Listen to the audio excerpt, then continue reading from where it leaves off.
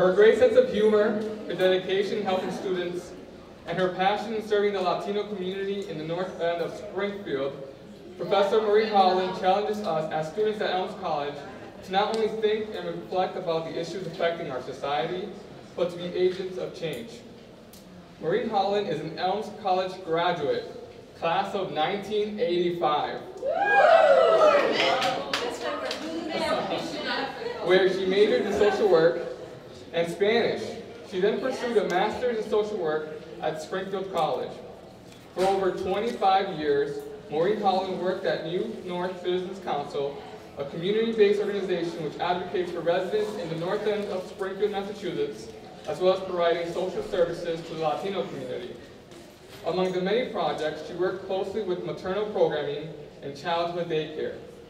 Maureen Holland's work has been dedicated in addressing the need for Latinas having greater leadership opportunities in the area of social services, as well as promoting diversity in leadership. Maureen Holland is definitely a Latina at heart and shares a special passion for Latin America as she has traveled to various regions in that region. She lived in Colombia, oh yeah, where she taught in elementary school as well as worked in an orphanage. Just this past month, she served as a chaperone for the Elms mission trip to Nicaragua. Currently, Maureen Holland serves as the director of the social work program at Elms College and teaches various courses, her favorite being social work practice with the community. She's a fan of the show, Nurse Jackie. She loves to travel and finds that Swedish fish to be a remedy for everything. She shares a deep love for dance, and on her free time she enjoys arranging flowers and reading good books. Let us welcome Professor Maureen Holland as she explores ways of finding sunshine on a cloudy day. Professor Maureen Holland.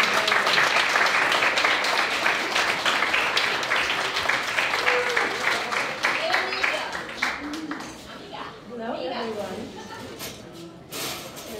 Here, I gotta stand up. Is that bad? Yeah, no, but you gotta talk. Does it ruin the vibe? Not sure. How's that? Is that okay? Yeah. All right, good. All right, I'm gonna put my glasses on because I'm of a certain age.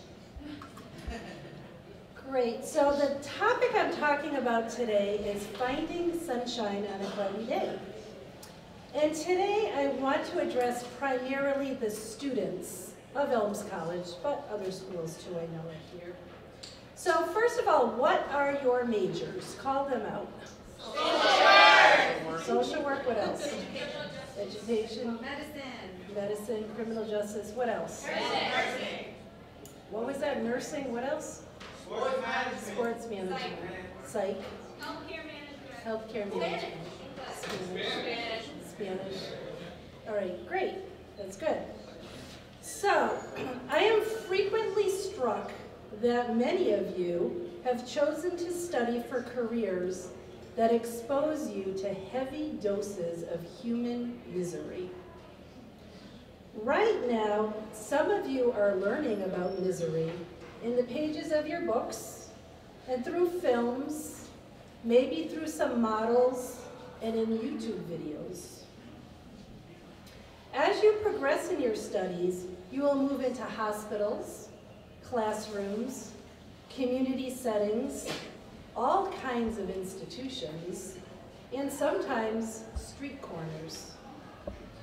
You will see things that it will be hard and it will be sad, and you will see thick clouds of misery and despair. Isn't this uplifting?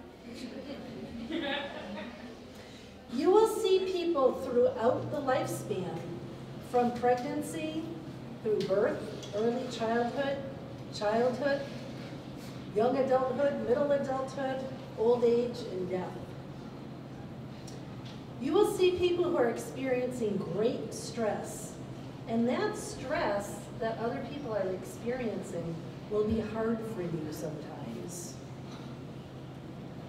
Now, my remarks are not just for students in the helping professions. For example, liberal arts students study human suffering and create works of art and readings and new ways of thinking to inform our craft, our helping, and our skills. Business students, is anyone a business student? Business students will work to build jobs and income for families to support their children. One thing that I noticed when we sat here a few months ago and watched the Pope address Congress, he had a shout out to business people, which I thought was very amazing, and talked about how important business is in helping to build the economy to bring income to families. Sometimes things will not go well, and there will be bankruptcies and layoffs and disappointments. All of you, no matter what your major is, no matter what your job is, will touch people directly in your personal lives. So your community engagement, your work with family, friends, we are all in the business of being witness to and observing human suffering. We will do the best we can, but sometimes we will wear ourselves out. And when we do, we cannot see much sun to shine through those thick clouds. I have been a social worker pretty much all of my life. As a student, I worked in a homeless shelter. I look back with disbelief. I would kill my kids if they did this in college. I was sometimes alone with 12 homeless women and children all night long, alone. I remember one woman who had a seizure when she woke up every morning. It was just part of the routine. Most of the residents were abusing substances and battling for mental health. Surely there were a lot of clouds.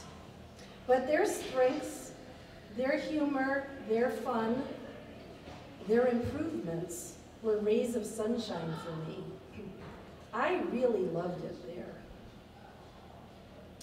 I worked for a time in South America, somewhat informally as a volunteer in an orphanage. Most of the children had parents, but they were too poor or unavailable to care for their children. No one assigned me to go there. I sort of found it and stayed there. There were no services, little expert care. I will always remember one little baby named Lucia, who was quite disabled from syphilis that she obtained from her mother when she was a fetus. She was kept mostly in a dark room. They encouraged me to not pick her up because she began to understand that there were humans in the world and she liked the human contact, but it was a burden on the staff to have a baby beginning to cry. Several of the children in the orphanage could not walk and had a myriad of seemingly undiagnosed and untreated disabilities. I remember one child, a boy, who was probably about 12, he was a big kid, was curled in a fetal position in a bed almost all of the time.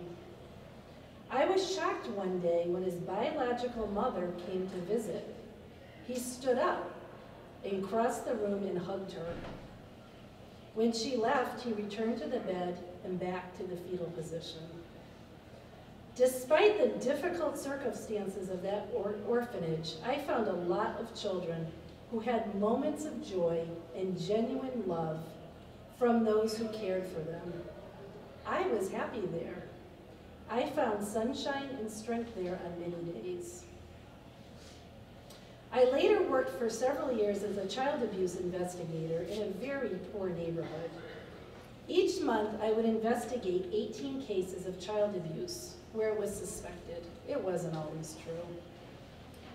However, I had children who died or were maimed from things like shaken baby syndrome. I worked with youth who were burned intentionally with cigarettes or irons. One child was so neglected, she thought her name was Kid. The sexual abuse cases were particularly intense and never seemed to shed all of its secrets. I loved that job. Sometimes it was a little harder to see sunshine among the clouds, but I managed to find it because I looked closely at my clients and I found their strengths. I found the little teeny pieces of sunshine that were in with them and helped them to recognize them and to build on them. My clients grew from that. Next, I moved to my beloved neighborhood, the north end of Springfield. It contains within its borders the poorest census tract in the Commonwealth of Massachusetts. You can read about the community anytime you want with its high dropout rates, remarkable HIV statistics, asthma, mold in the schools, lead poisoning, teen pregnancy. The numbers are all bad. I remember lots of deaths from AIDS, drugs, violence, chronic illness, and despair. There was a lot of pain, but there was a lot of strength in the neighbors. I saw their strength, and I sought their sunshine. Part of my practice was pointing out their strengths and building on them. People want to build on what they have, what is strong in them. That helps them to change their lives. I was happy there. I've never left social work practice, even as a professor. Right now, I spend a few hours a week helping an agency that works with battered women to implement a federal grant. What is this project? It serves children whose parental relationship is so dangerous that they cannot all be in the same room together. Trained visit monitors sit with the children or the child and the non-custodial parent to assure the safety of all. In this agency, tales of rape, shattered faces, and officially changed identities result from intimate partner violence, not from a James Bond movie. Although it is early in my work there, and it is only a few hours a week, I love it there. How can you find goodness, find sunshine in such difficult work settings or in life itself? Because many of you are going to be doing the same work that I'm doing, just in a different setting. I suggest a few things. I co-authored a study about identifying strengths in poor neighborhoods a few years ago. My co-investigators and I asked professionals in Western Mass mostly, who worked in poor communities, to identify some of the strengths in these poor neighborhoods. Let me tell you, it took a while because many of us can spout off very interesting and impressive statistics about infant mortality, drug arrests, and mass incarceration of people of color in our prison systems. Once the workers sat quietly for a few minutes, they shared a lot. One interviewee couldn't name anything positive. It was a short conversation. However, most of the workers in the poor communities, upon reflection, found strengths in the communities. They found little bits of sunshine. One physician who frequently does home visits mentioned something so simple. It was the green oasis of lawn at the nearby Catholic church. It was well tended, and children loved to run through it. I drove by that church all the time. I never noticed it. I never noticed the green lawn. It took someone to look for those strengths, to look for that sunshine. Another professional described the tenement buildings where people would organize to help other neighbors in need. An unexpected funeral expense, very commonly by the way, would prompt neighbors to cook and sell food to raise money. Some shopkeepers would allow a jar to be placed at the checkout counter to collect money for burial funds for the family with the unexpected and surely unbudgeted loss. Other professionals named the neighbors who would watch out for neighborhood children. Several mentioned the storefront churches, not the big churches, the little storefront churches that used to be a hardware store. where the members would strive to get jobs for the young unemployed members of their fledgling congregations. Also the domino games, the baseball teams, the neighborhood gatherings. These people, these neighbors, and their efforts to form community where life is sometimes a bit scary, little bits of sunshine shine through very thick clouds. When I look back at many of these experiences that I've had and that people talked with me through this research, I recall thick clouds, but I have learned, but continue to relearn, the discipline of looking for the strengths in my clients. The strengths are like little rays of sunshine. Sometimes I'm convinced that God is sending those little rays of sunshine to remind each of us of his constant presence in very cloudy lives. I recently reflected that many of the experience that I have had as a professional social worker, or just through organizations that I've affiliated with, have been organized by people of faith, often, maybe only, by people who did not have lofty positions in the church hierarchy. The shelter that I staffed as a volunteer when I was your age, during my college years, were started by two religious sisters who may have made up their own community. I never could figure it out. It ran on volunteer labor and stands today as a well-established organization. Sometime in my early parenting days, I was talked into becoming the president of the Gray House. Many of you know the Gray House. Most of the people that have been affiliated with the Gray House are simple people like you and like me. This is a neighborhood organization started by 5 Sisters of St. Joseph who scraped together $500 to build a burnt up, not very good looking building at auction. They could see the sunshine shining through the burnt out building that only had a small chance of rehabilitation. It stands today well more than 30 years later. In South America, my beloved orphanage, Divino Niño Jesus, was run by an emerging religious order. I think they made things up as they went along.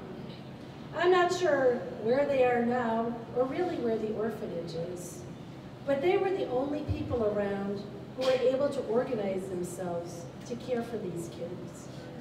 They managed to find strength in these abandoned, disabled children and form a loving community for them. Most recently, I made my second trip to Nicaragua with some of you to Amigos for Christ. I'm bringing some more of you next year. This is a little bit of a commercial. This is what I would call a base Christian community run by lay Catholics and their friends as an enthusiastic response to Nicaraguans who live on $2 per day.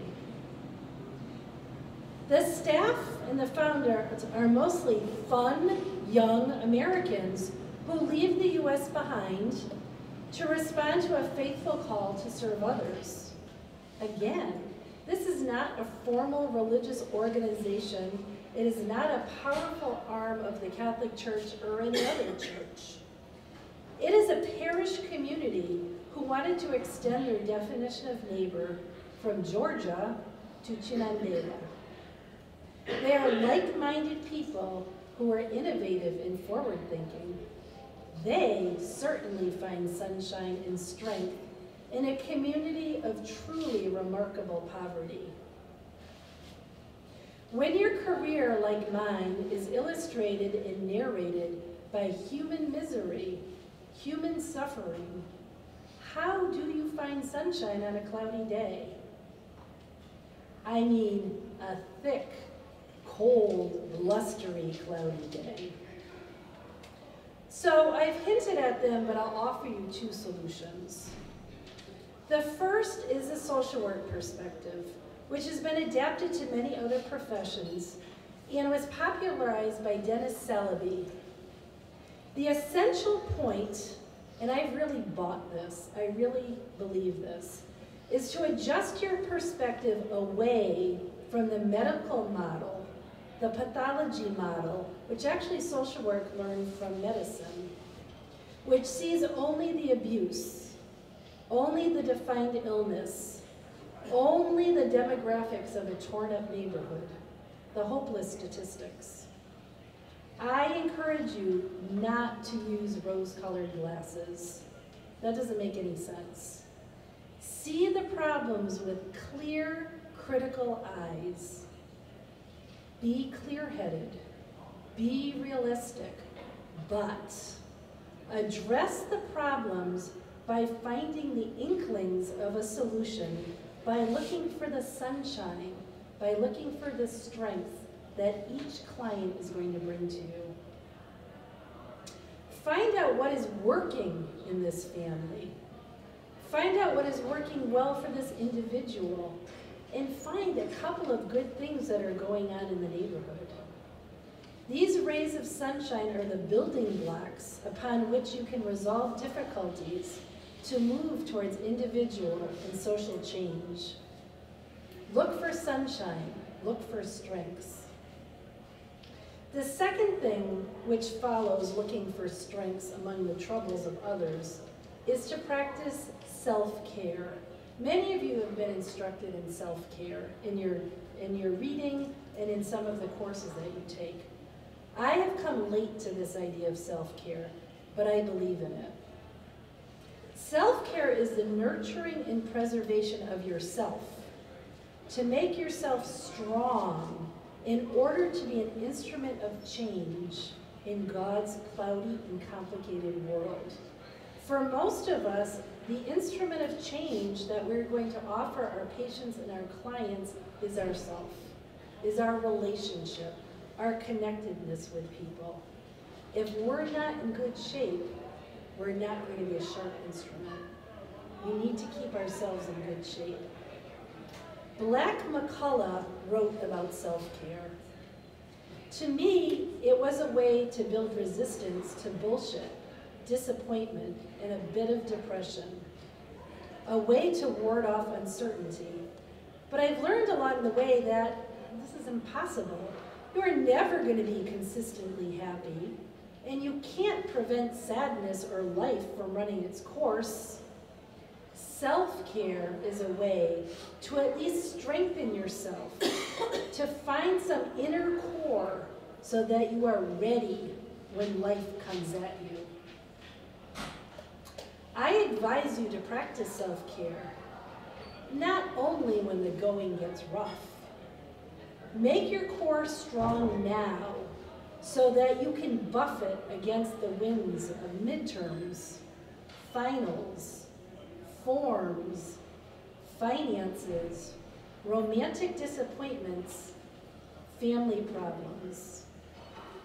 Find strength in yourself now, and it'll make you stronger later. Find some sunshine and store it up. Don't wait. This will make finding sunshine on a very difficult day a little bit easier to do. So I have suggested that strength is important. I believe that God gives us strength, but it is shrouded. It is bundled in the human misery we encounter, and that many of you have chosen to work with as a profession.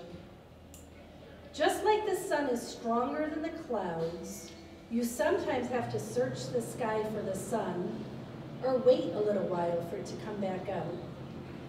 There is sunshine, there is strength in human misery. You will see it. You will see it warming you and giving you strength. This will give you strength for the next patient, the next client, the next customer, the next sports management client that you may encounter. Besides finding strength in your difficult work, keep yourself strong, nurture yourself, care for yourself. You are the instrument of change in the world. The instrument must be strong and ready for the long challenges ahead. Seek God's help and make yourself stronger all the time. This will make you more resilient and make the cloudy days better. The sun is strong. Look for the strengths. Look for the strengths in your clients. Look for the strengths in yourself. For you and your clients and your patients are worthy of change and eager for change, wanting to build on those strengths. Make it a discipline, a part of your mind and your spirit to seek sunshine on a cloudy day. And that's it.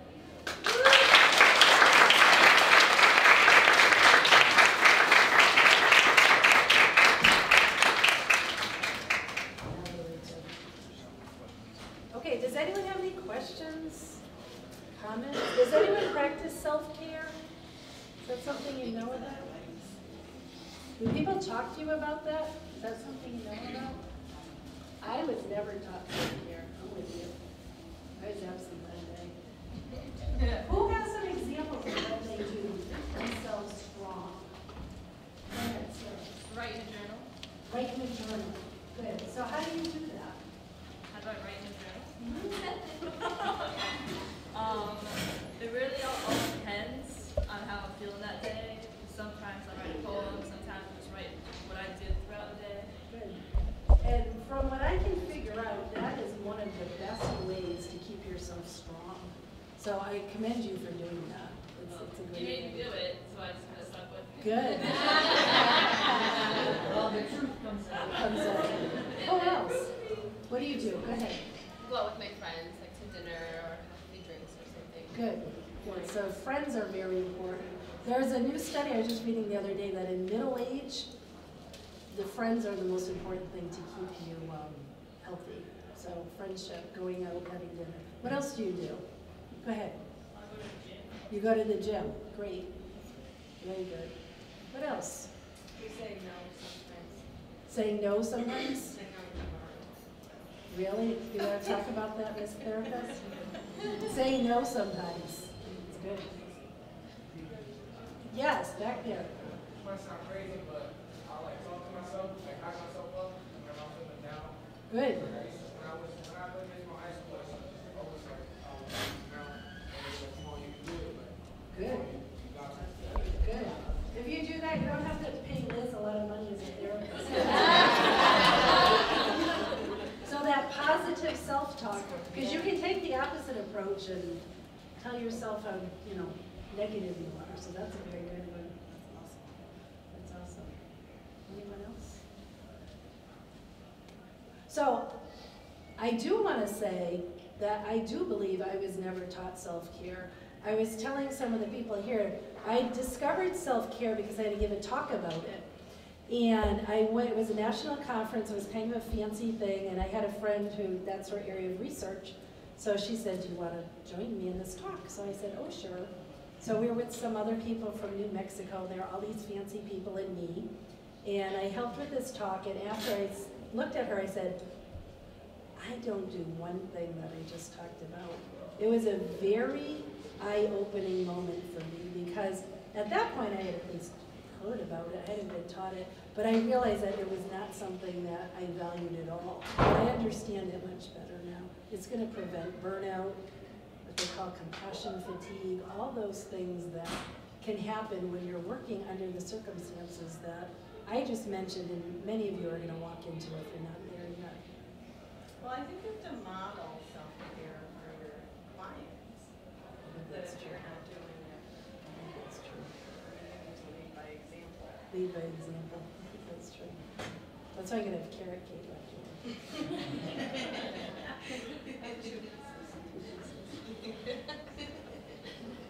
So anything else? Does anyone want to say anything? Does anyone want the mic?